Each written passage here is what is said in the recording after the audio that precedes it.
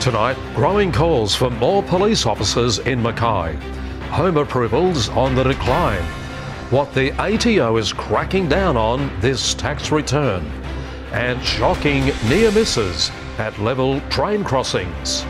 This is 7 News with Brough.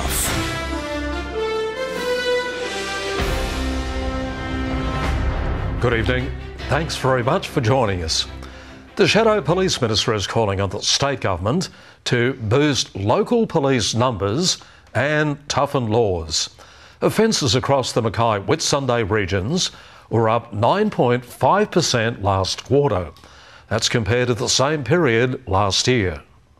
Stephen Merker has worked as a coach at the Pioneer Tennis Club for 8 years. A month ago, thieves struck, making off with $230 from the safe. Not a lot of money, but a big deal to the club. Yeah, very disheartening. The opposition is calling on the government for more officers. There's 1,520 fewer police than what this government promised at the last election. Offences in the Mackay Whitsunday district are up more than 9% from the first quarter of 2024 compared to the previous year. The number of stolen cars has spiked 34%. Our police here in Mackay are fighting a crime crisis with both hands tied behind their back. A lot of these young people who are being involved in these crimes are being collected very, very quickly by our detectives. But Police Minister Mark Ryan says Dan Purdy and the LNP have zero credibility when it comes to police, as the LNP committed to slashing the number of extra police by more than 1,000 officers. Operation Whiskey has also been rolled out across the region. Mr Ryan says there's already been a total of 1,420 people charged with 3,389 offences to date. The LNP's plan, if elected... We're going to value our police. We're going to give them back the laws that they need. Georgie May Walker, 7 News. New data has revealed housing approvals across Queensland have plummeted to an all-time low. Unit approvals are especially weak, falling by 42% over the past 3 months. Housing supply is lagging behind demand at an alarming rate. The numbers are not great, given that we have this huge demand for housing. Last year, 32,000 dwellings were approved across Queensland. That's a drop in every region except the Wide Bay. It falls far behind the federal government's annual target of 49,000, while population growth is closer to 55,000. Because the price of properties increased here and the price of land, people I think are now finding some joy in the northern parts of Queensland. The latest data proving just as much. In central Queensland, approvals rose by 58% in the last 3 months, and in the far north by 36%. That growth is mostly attributed to standalone houses, but builders say units and townhouses will be vital to cater for the population boom. To get to the targets of 55,000 dwellings per annum, we absolutely need to be building more units. Builders are also being impacted by strict regulations, including accessibility requirements. We're just tied up by these rules that just aren't always logical and we can't understand. Tom Duffy, 7 News. The end of the financial year is fast approaching, and the ATO has revealed what it's cracking down on in this year's tax returns. Work-related expenses, rental properties and income statements will all be heavily scrutinised. Some people are already crunching the numbers, eagerly waiting their yearly tax return. We'd love to get some back. We pay plenty. If we can get some back, that'd be good. Many Queenslanders will be claiming the essentials. Like a little bit of clothing, work boots. It's not much, just uniform from work. And the ATO will be watching closely. They're the most sophisticated they've ever been. It's scrutinising 3 main types of lodgements this year. The first is working from home deductions. The second is repairs and maintenance on investment properties. And the third one is people not including all their income in their return at tax time. One big tip for taxpayers: you haven't spent the money, or you don't have an invoice or receipt for it, then don't claim it. And try not to go crazy with end of financial year bargains. You don't need them. There's no point in getting the government to pay a third because you still have to pay the rest. All tax returns must be lodged or looked over by a tax agent by October 31. Those who don't could be slapped with a fine of more than $1,000. We are, though, focused specifically on those that may choose to try and do the wrong thing. Georgie May Walker, 7 News. Rail company Horizon has released images of frightening near misses at level crossings at the launch of its national safety campaign. Since 2016, there have been 27 fatal collisions at level crossings across the country. This is what train drivers see far too often, and this impatient driving can have serious consequences. Level crossings are dangerous. If you don't obey the signs, it could involve an impact of a vehicle or a pedestrian. Since 2014, there have been 27 fatal collisions and countless near misses at level crossings across Australia. It's prompted the country's largest rail freight company, Horizon, to launch a new safety campaign. Our campaign is about pushing the message to respect the sign. Lives are on the line. Original train driver Hayley Hess features on 20 billboards across Australia and hopes to encourage more people to be vigilant near train lines. Having experienced a near miss in the past, I have seen firsthand the risks people can take trying to beat the train across the tracks. The campaign is designed to be timeless to help save as many lives as possible. We've obviously made video, we've made a lot of material that can actually go on social media, we've got children's education packs. And look, level crossings are your friend. The flashing lights are your friend. They're there to protect you. Look both ways. Slow down. Police are also reminding drivers if they ignore warning lights, they will receive a $400 fine and lose 3 demerit points. Ben Meehan, 7 News. We'll take a break in a moment. We'll have a look what's happening around the region over the weekend and pop-up stalls at Queen's Park to support people experiencing homelessness.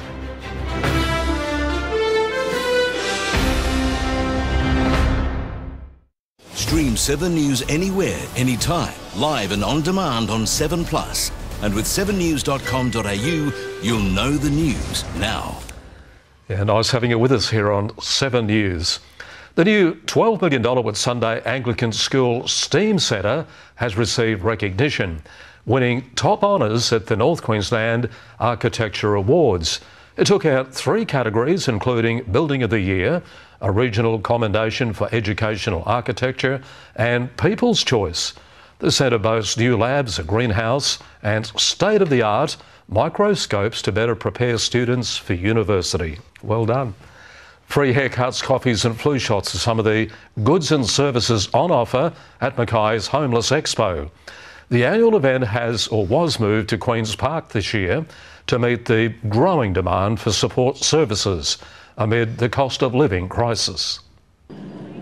The Phoenix Place coffee van was giving out snacks and smiles. We are doing coffees and cold drinks and handing out some ham and salad and chicken and salad wraps for the homeless and for anyone that's here. It was among 40 homeless services offering their support at Queen's Park today. Mackay's Community Accommodation Support Agency spearheaded the annual Homeless Expo. What we're trying to do here is we're trying to provide some supports for homeless people, but it's also a networking event for everyone in the sector so we can better support those in need. It's not just for people, but their pets too. Dozens of flea, tick and heartworm tablets were donated to Mackay Pet Rescue, free for the taking.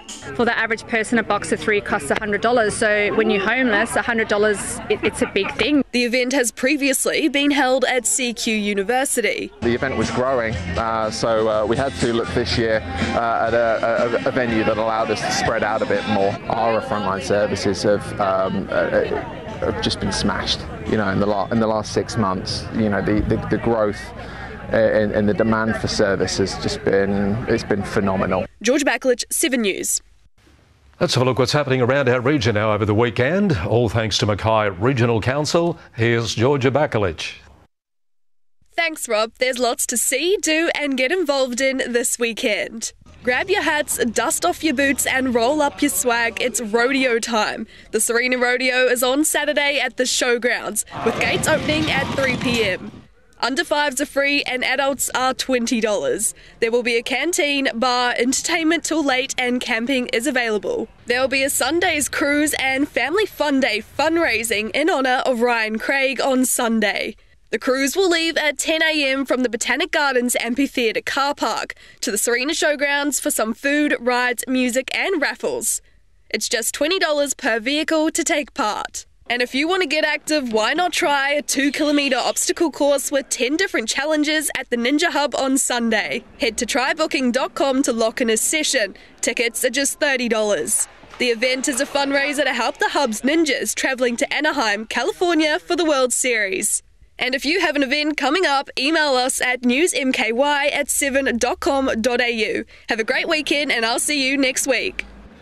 How did they do that? You're already having a great weekend, aren't you? It's only Thursday. Yeah, it's going all right.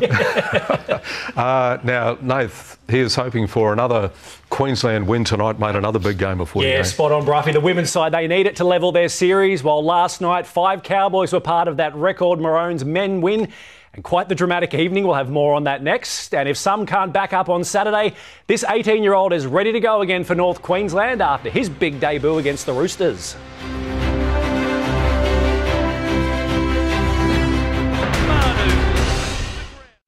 And welcome back. Well, 5 Cowboys played their role in Queensland's biggest win in Sydney last night in that Maroons mauling of New South Wales in Game 1.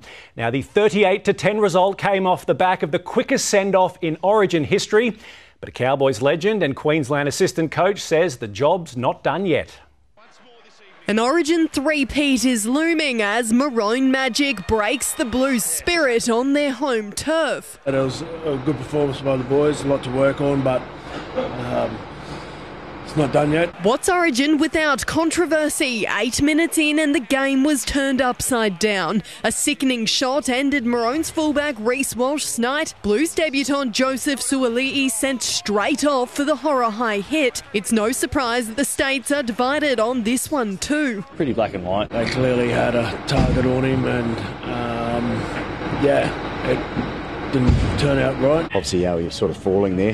That's just my opinion. While the man at the centre of it is facing a 4-match ban with an early guilty plea. I didn't mean it at all. I haven't breached that yet, but yeah, it'll be something I'll do. Already down 6-0 at that point, it created a mountain far too tall for the home side to climb. Queensland took a 20-6 lead into the half. By the buzzer, Cairns kid Hemiso Tabuai-Fido had equalled the most tries in a single Origin game, but he's yet to thank the man that put him in space for his first and second of 3. I think I need to thank him for my try assist. He sort of made it a bit easy for me. Tom Dearden had never lost an Origin game before, and he's kept it that way. Well, I thought we invited him into the game a few times, but it was good that we found our footy and got the job done. The top 3 tacklers were all Cowboys, Nane, Cotter and Robson. The best among the boys was the club's blue blood. Reece Robson in the middle there was outstanding. So the amount of work that he got through. But the one Jeremiah Nane will remember most, Robson's try saver. The final score 38-10.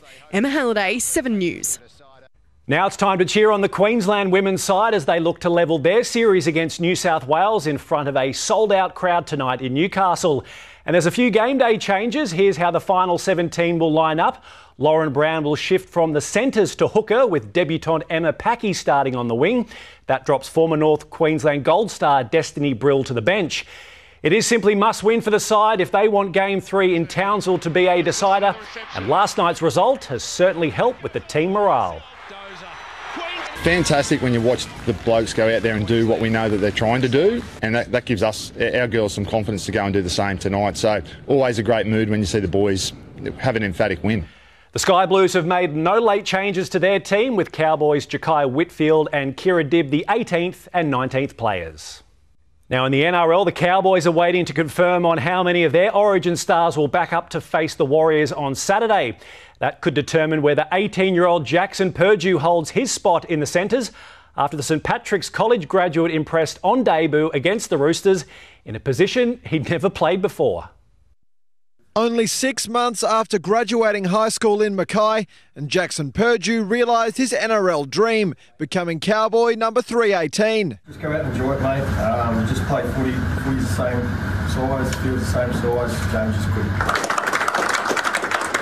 As a kid, all you want to do is just play NRL, and most of your life you work hard. You work so hard for that, so to be a part of it and to be a part of a win, yeah, it means a lot. And Purdue looked right at home on debut, helping North Queensland to a big upset, despite never playing in the centres before. I wanted the kick-off to hurry up and happen, just so, I was in play and just didn't think about too much, and running out just gave me goosebumps, and it was an emotional moment, but so grateful. There's a few times there where he sort of broke the line, and I was like, go you little fella. Purdue has been named again for Saturday's clash with the Warriors, but that all depends on whether Valentine Holmes backs up from last night's Origin. I'll just be ready for whatever happens, and just be good at training all week, and whatever happens, happens. The Cowboys say they'll treat the return of their Origin stars as a bonus, not an expectation. Do exactly what we've done, make sure everyone's doing their job and getting their role done, and plan as if they're not going to come back. Coach Todd Payton is expected to make the call on his final 17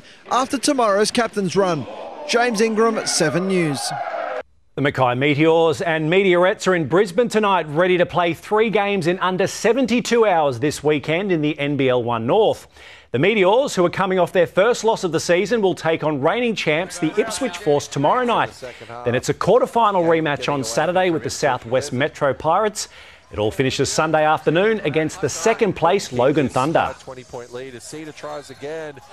If we can lock into our matchup assignments, make sure we execute as best we can based on the scout, then we'll be in a position to have success. If we don't, then it's going to be a long weekend. The Meteorettes head south, sitting 10th on the ladder, but a big weekend could see them come home in the top 8. I know a lot of the girls are really excited to get down to Brisbane tonight and then get ready for our first game tomorrow night, but it'll be a big time weekend if we go 3 for 3. Certainly would be. It all starts 6 p.m. against Ipswich tomorrow. But as for tonight in Newcastle, Brough, go the Queenslanders. Let's hope they can make it 2 from 2 for the state. Absolutely, Good stuff. Thank you very much, Nate. Have a look at the weather in a moment, and of course the fishing. Scotty will join us and lives up right after the break.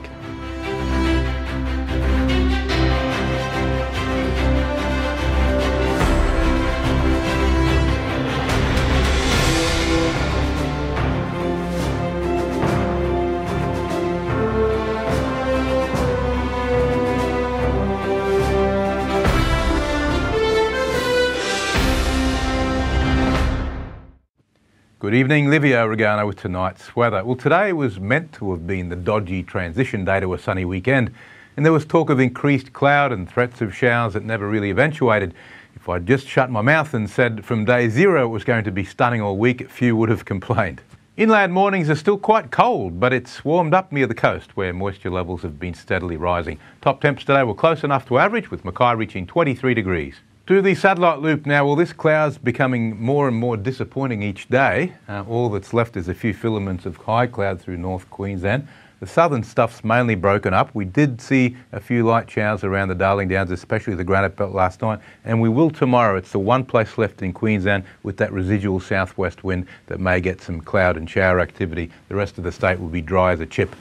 Today's chart, the trough has moved offshore already, but not the main front. It's connected to this weak low, and we're already starting to see those southerlies come in behind it, but only very light. It's enough to start clearing out some areas, but not quite the Darling Downs just yet. Certainly further north, it's been a very, very nice day. Tomorrow's chart, the cold front now moves in full force out to sea, and we see that those southwesterlies start to kick in. This will really clear out all the cloud, leaving clear skies statewide, except for the upslope winds around the Granite Belt, which could cause some showers. And then on the outlook chart, more of the same. We have a beautiful, typical midwinter position of the high anti-clockwise winds, a guaranteed dry, cool situation for the whole state. So the latest now from BOM, boating forecast for Mackay waters. Southerly winds tomorrow between 10 and 20 knots with seas under a metre. 10 to 15 knot southerlies on Saturday, swinging a bit more southeasterly for Sunday. We're still riding the new moon tides, biggest tides of the month, as huge volumes of seawater move up and down coastal rivers and along beaches. Be wary of strong currents. Central Coast and Whitsundays, a bright sunny day. Mackay 11 degrees tonight, 23 tomorrow. Bowen 26, Proserpine 25. Central Highlands and Coalfield, sunny day after some frost and or fog in the south. Emerald 7 to 22 degrees. Claremont also 22. Moranbah 24. Looking ahead for Mackay, should be a glorious weekend for the Great Aussie Outdoors, so make the most of it. Nice and cool, especially at night, but warming up very slightly from the middle of next week. And that's all, folks. Pleasure to have your company. Thanks for watching 7 Local Weather. I'll be back tomorrow with more. Hope you can join me. Now it's over to Scott Hillier with the Fishing Report. Yeah, good on you, Liv. Well, cool conditions this week has seen those winter species really start to turn up. Now for the weekend, really good run on the tide thanks to the new moon. I'm thinking the inshore pelagic fishing should be pretty red hot. Here's a couple of tips. Now, as I always say, that early morning tide change will be the go to chase a couple of mackerel species. Look for your bait areas, a little bit of current. Now, most are being caught on trolled whole baits of gar, your ribbonfish, or even pilchards at around that 4-knot speed, with a few belting those bigger, deep-diving, hard-bodied lures, trolled a little bit quicker. Now, also, casting 20-gram slugs are seeing a couple of the smaller mackerel and still a few good tuna getting around as well. Dolphinfish out on the local fads cannot resist an unweighted livey, so make sure you get a couple of liveys and try that. Also some good cobia on the wrecks taking live bait along with knife jigs and soft plackies. Hey, throw the pots in, still good muddies getting around as well. Now check this out, Mike was all smiles when he fished off his local pontoon under the cover of darkness to land this lovely flathead. Good on you, Mike. Now, if you are chasing more outdoor action, make sure you join me Saturday 5:30 for Creek to Coast. I'm doing a fishing special over in Tasmania. One not to be missed. And if you hit the water, I hope you bend a couple of rods. See you next week. Scotty, wonderful, mate. Thank you very much. And lovely having your company. We'll see you tomorrow night. And a reminder, catch up on anything you missed on our 7plus app or our page, 7news.com.au. Take care. Good night.